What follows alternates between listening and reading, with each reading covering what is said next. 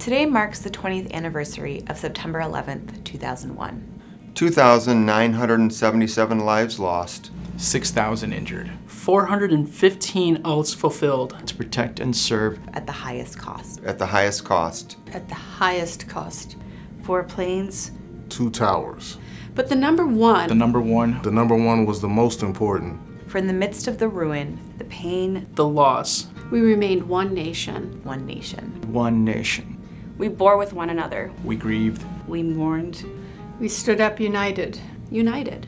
United. We saw each other as brother, sister, and fellow American. We learned that though devastation came on the 11th, hope and resilience rose on the 12th. Each year we face another number, another year removed. But let us remain firm, unmoved in our resolve, as one nation. To never forget. This year it is 20. Let it be 100, 1,000, and still. We will never forget. We will never forget. We will never forget. We will never forget. We will never forget. We still never forget. We will never forget.